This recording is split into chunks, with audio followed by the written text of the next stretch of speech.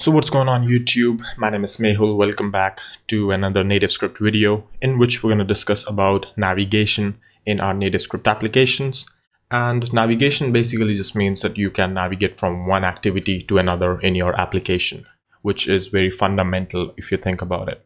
So NativeScript does allow us to implement navigation very effectively, even without using any frameworks like Angular or Vue. So let's just take a look how we can do that. I'm going to get rid of our Flexbox layout at the moment. We're going to extend this functionality later on when we are creating our first, valuable application. But for now, what we can do is just pretty much create a button, or rather we could just, pick this button up right here because it has all that event listeners and stuff attached. And we're just going to say navigate to another page, and on tap, we want this on tab action to happen. Right here inside our main page.js, which is our controller, we could pretty much get rid of the binding context and all that stuff. We could get rid of onloaded because we don't really want to do a lot of stuff here. So on tap, what we want is we want our page to actually navigate to somewhere, right? So what we want is, first of all, we're going to get the reference to our button, right? Which is from args.object. Now remember that on loaded, when we had on loaded event, we got the reference to our page with args.object, but because this on tap is fired on the button, you're gonna get the reference to that particular button, right? From this button, you can, however, get the reference to the page this button is on by just saying button.page. And once you have the page, you just have to say page.frame.navigate and then the page module name. Now, hold on here, what the hell is happening? Well, stick with me on this for a minute and I'll just let you know what's going on here. So we're gonna navigate to, let's say, page 2, right? And hit save. All right, so what the hell is this navigation concept anyway? You see that in our app.root.xml, we have something called as frame. Now in NativeScript, how navigation is laid out is basically you have this frame container which holds a lot of other pages, right? These pages are essentially which are displayed to the end user. The frame is not really displayed. So the thing you're seeing right here is main page.xml, not this frame.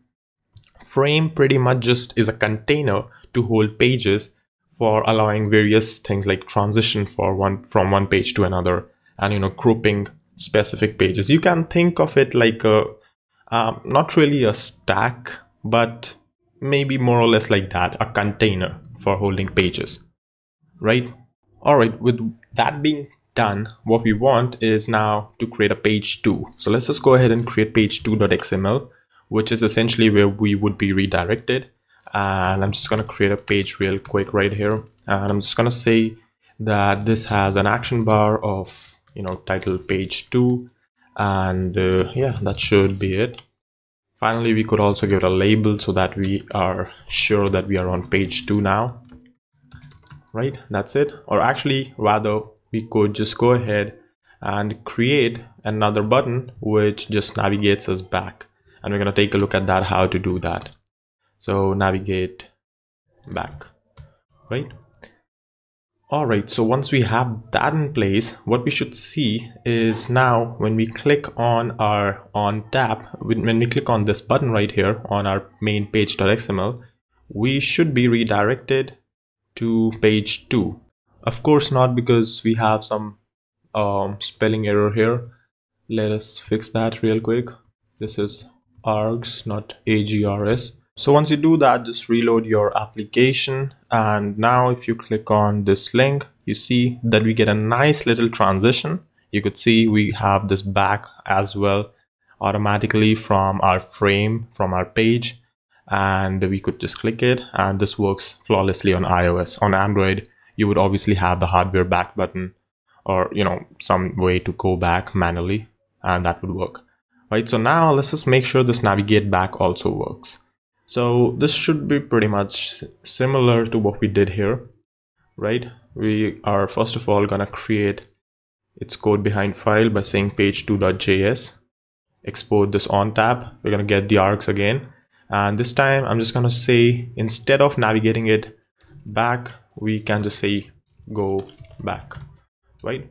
So once we do that, what we should see is that now we are not only just able to navigate to this page, we can also click here and go back from where we came, right? So this is a very simple example of navigation. Obviously, applications could have much more complicated examples, like having a tab view or maybe a side drawer, which also comes under navigation. And we're going to eventually see all that stuff as we create applications which require that. So that's all for this one. And if you liked it, don't forget to subscribe, press the bell icon. Thank you for watching. I'll see you then in the next video.